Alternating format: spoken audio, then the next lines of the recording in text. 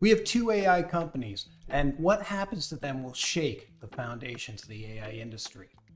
OpenAI's grand vision has two critical factors. It must lower compute costs and must be the undisputed leader in artificial general intelligence. It must create a moat. That's what they're betting on. That's where the billions come.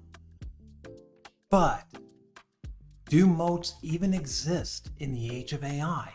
Remember how Google's search dominance seemed unassailable? Yet here we are. Is that an old model? This is a big Las Vegas bet going on. Fathom is a much clearer picture, isn't it? It's an acquisition target, if nothing else, has its own tech and a growing loyal customer base. And what we're looking at with OpenAI, it will have to have the same thing. It does have proprietary tech. Does it have a loyal growing customer base? It's certainly not an acquisition target. To succeed, it has to own the AGI space.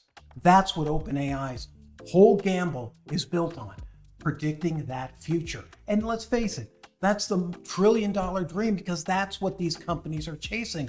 But is it even real? Fathom's approach of solving real problems, owning their tech, and fostering customer love is not just a safe bet. That's sort of what OpenAI at a much bigger level has to do.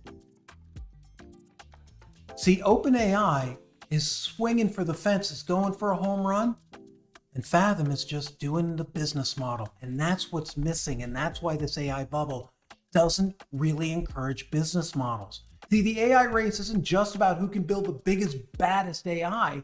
It's about who can build a sustainable business in a landscape that's so shifting and there's so much money, and it's not just a US Silicon Valley game.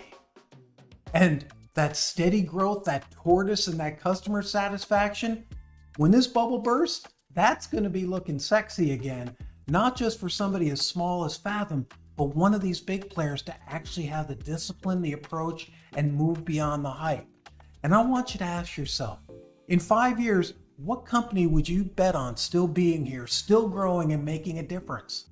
And is there really one AGI to rule us all? Because I can tell you one thing, Fathom has a much better chance of owning video, meetings, and analysis than this dream of GPT, which still isn't defined and is sort of nice, but where's the business model? Let that shape your perspective, especially you entrepreneurs out there.